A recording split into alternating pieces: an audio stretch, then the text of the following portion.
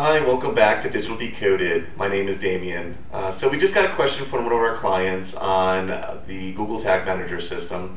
And the question was, can we have the same Google Tag Manager installed on two different domains? Normally this wouldn't be a standard scenario, and you would normally set up a different Tag Manager container for each domain name. But in this case, the two domains were part of the same company ecosystem, and they wanted to keep things as simple as possible and have the same container installed on both.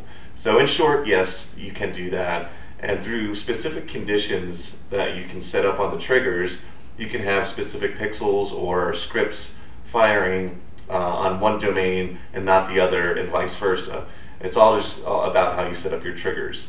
So we'll just go ahead and jump into this and take a quick look at this to show you real quick what this looks like. And where this would be set up within the trigger itself. All right, let's get started.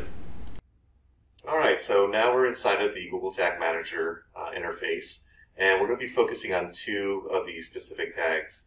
This one here, where it's going to be a page view for the franchise homepage, that's on one domain, and then a page view on the main homepage, which is the main company website that advertises its service to the consumer.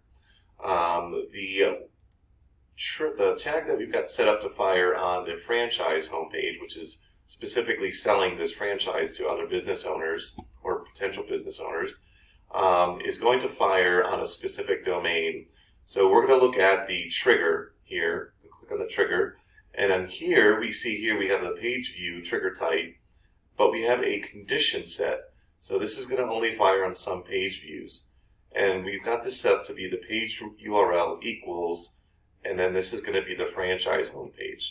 So this trigger will not fire on the actual B2C site, which is weedman.com. This one's going to actually fire on weedmanfranchise.com. So that one's going to create that condition and only allow it to fire on that specific domain. The other one we have set up, if we go into the trigger, here's the conditions here. So the one condition that we really want to focus on is the second one here, and the page URL does not contain weedmanfranchise.com. So this was added in to make sure that we're not firing this pixel on the weedmanfranchise.com in any case or scenario. So that's how we've got these two set up now. And now we've got two tags that are being fired specific to the domain that it's on. The rest of these tags are all based on click URLs and click buttons and classes, so those don't matter as well.